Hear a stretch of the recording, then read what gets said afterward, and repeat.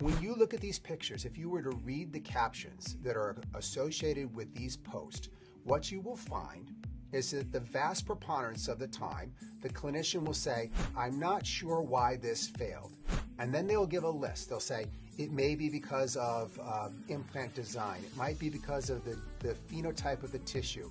It might be because of my loading protocol.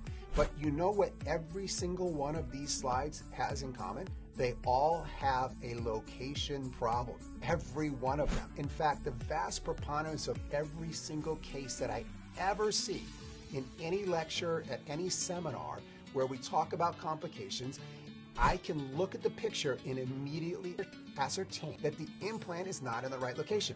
It's the single most important thing. If you only learn one thing tonight, you must get the implant in the right location. And if you do, the number of complications in your office will diminish extremely low. It will become extremely unlikely to have a complication if you do that.